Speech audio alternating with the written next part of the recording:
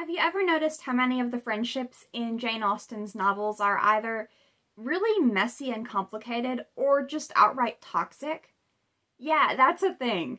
Now, there are plenty of examples of friendships that are not messy or toxic, like, for instance, Elizabeth and Jane Bennet, or Catherine Morland and Eleanor Tilney, but a lot of them do veer that direction. So, let's talk about that.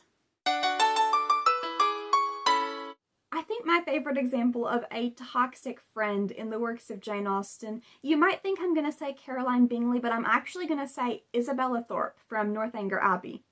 Isabella is the first friend that Catherine Morland makes in Bath, but she's just totally manipulative and only in it for her own self-interest, and her friendship with Catherine ultimately turns out to be a very negative thing. She and her brother are looking for basically rich people to marry for the money, and they single out the Morlands as theoretically this very wealthy family. Now, the Morlands are not wealthy. They have a lot of siblings. Their father is a clergyman. They are certainly upper class in the same way that the Dashwoods or the Bennets are upper class, but not in the way that the Darcys are upper class. And that's more what Isabella and her brother are looking for. So Isabella courts Catherine's brother, while Isabella's brother courts Catherine. They have it all planned out, only it turns out Catherine doesn't want to marry Isabella's brother, and while Catherine's brother does want to marry Isabella, their father isn't going to be able to give them a whole lot of money. Isabella's friendship with Catherine was in many ways a bad influence, and the obsession that they had with Gothic novels, which totally captures Catherine's imagination, is what leads her to make bad assumptions about the Tilneys later on. But even aside from that, just the way that she is basically only using Catherine to find herself and her brother a way to marry rich just totally rubs me the wrong way. Another character who I see as very similar in terms of not really being a good friend is Mary Crawford from Mansfield Park. Now, Mary has a couple of advantages over Isabella. Well, Mary and Henry Crawford are aiming to marry Fanny and Edmund in a way that's sort of similar to the Thorpes and the Morlands. Making nice with Fanny isn't really going to help Mary to get in the good graces of the Bertrams, because Fanny is the poor relation who was sent to live with them, but is kind of treated like, almost like a servant, and so being nice to Fanny is actually probably one of the better things that Mary does. But her whole scheme to marry Edmund, and the way that she pushes him to choose a different profession when he wants to be a clergyman because she doesn't want to be a clergyman's wife, and the way that she just can't see that that might mean they're not all that compatible. And this way that she has of pushing others to do what she wants rather than accepting them for who they are very much comes into play when Fanny rejects Mary's brother Henry. All of a sudden, Mary doesn't seem like such a good friend anymore. Mary was, of course, in on Henry's scheme to seduce Fanny, and then saw that it turned into genuine feelings and desire to marry her. And like many people, it seems as though Mary doesn't really care about Fanny's desires or preferences, or what would really be best for her, but is primarily interested in pushing her into what she, Mary, wants for her. And maybe what she wants for herself as well, because I do think it's possible that Mary viewed Fanny as a threat to her plan to marry Edmund. Another so-called friendship that I think is very much founded on manipulation and one party seeing the other as a threat is Lucy Steele and Eleanor Dashwood from Sense and Sensibility. Lucy claims that she wants to be friends with Eleanor because she knows that Edward sees her as like a friend and a sister, and therefore she knows that she can trust her. But obviously there's a problem there in that Eleanor is in love with Edward, who's secretly engaged to Lucy. And despite the engagement being a long one and the feelings are no longer there, Lucy is going to hold him to it. And she takes Eleanor into her confidence about this and tells her everything and makes her promise to keep it a secret, which Eleanor does, even though it breaks her heart to do it, and of course she also is in love with him. Lucy is not a likable character regardless, but how bad the whole thing is really depends on how you read her motives in confiding in Eleanor.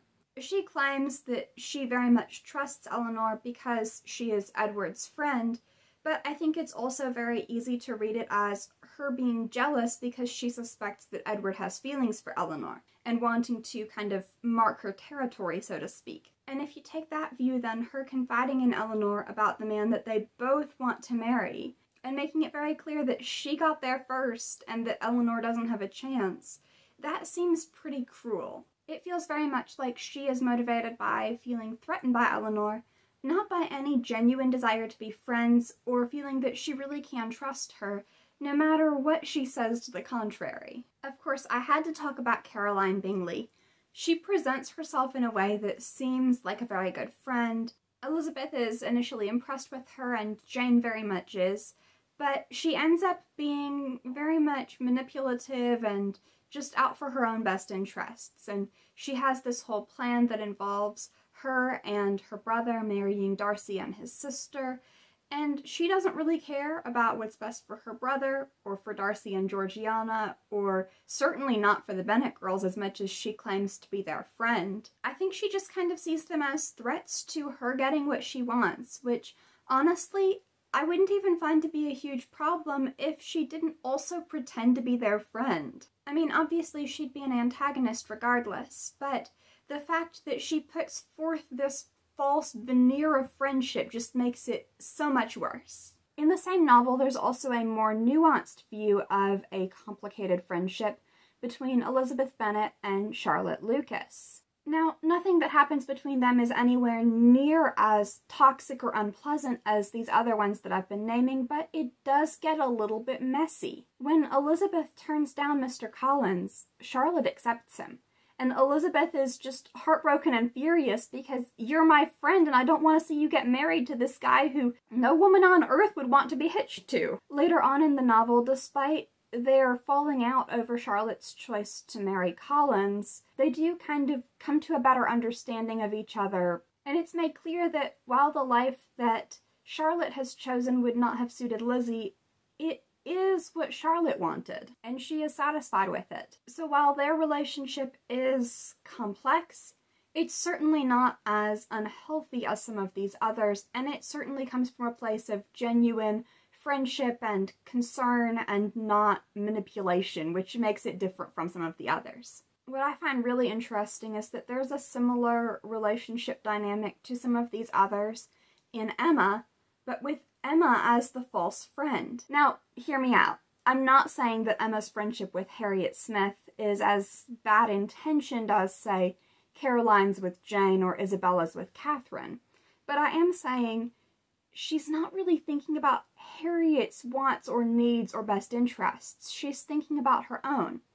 She encourages Harriet to turn down a man who proposed marriage and who Harriet has feelings for because Emma doesn't think that he's good enough, and Emma wants to keep Harriet as her friend, and if Harriet married a tenant farmer, that couldn't happen. In the end, though, that just makes Harriet unhappy, and the happy ending does involve her getting together with the guy that Emma tried to keep her away from, after many failed attempts by Emma to match Harriet up with someone of her own social class.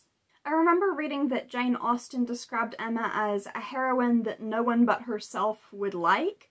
I don't know if those were, that's a paraphrase, it's not the exact words, but I remember reading that sentiment somewhere, and I think it's interesting that Emma falls into this pattern of not really thinking about her friend's best interests and kind of projecting her own desires onto her in a way that it's more genuinely caring than some of these others, but does kind of resemble them in a way. All of Jane Austen's protagonists grow and change over the course of their stories, and that's especially true of Emma, who starts off as a pretty selfish person and becomes more selfless and caring over the course of the novel. A big part of her character development is realizing that her own preferences or desires don't take precedence over what's best for someone else, and her friendship with Harriet is a big part of that. Can you think of any toxic friendships in Jane Austen that I've missed? Feel free to leave a comment down below and let me know. And if you liked this, be sure to subscribe. I post new videos twice a week.